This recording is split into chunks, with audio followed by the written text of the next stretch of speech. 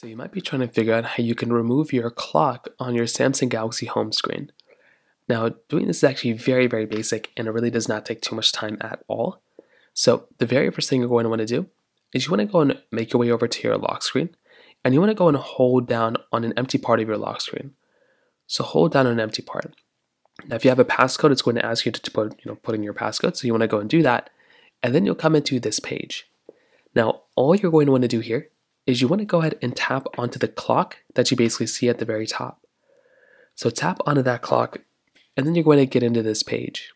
Now what you want to do here is you want to scroll at the very bottom until you see this little option right here that says no clock.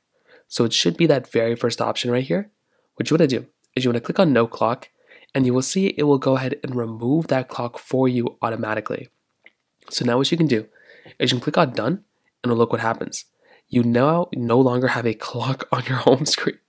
And that's basically how you can do it. Now, I don't know why you'd want to do this, but if you want to go and bring it back, you can go and hold down on the lock screen one more time. You can go through, just add in this particular thing here, and you can click on add clock, and you can go and bring in the clock that you brought in before. And that's essentially how it's done. So that's how you can do it. It's a pretty basic process. If you have any other thoughts or questions, please let me know in the comment section below. Hit the like button, that would mean so much, but definitely hit that subscribe button.